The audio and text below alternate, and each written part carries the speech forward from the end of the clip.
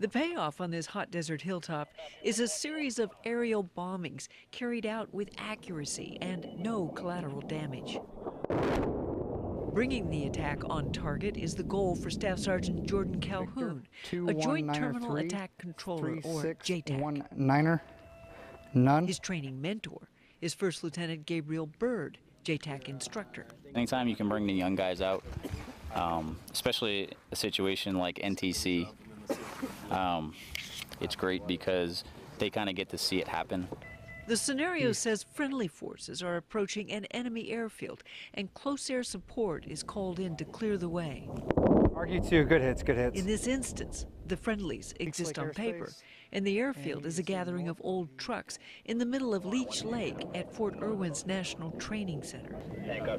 Byrd has 10 years of Jtac experience. The target area, and we'll talk you on from your laser For Calhoun, this is number 14.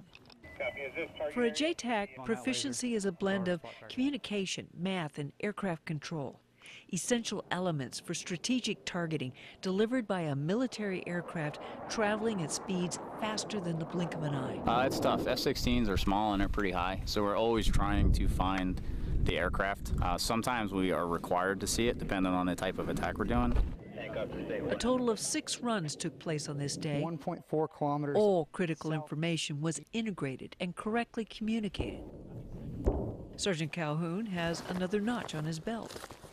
Byrd calls it a good day. Mission successful. 2 enemy command and control compounds and neutralized. Gail McCabe. Thanks for the work. Fort Irwin.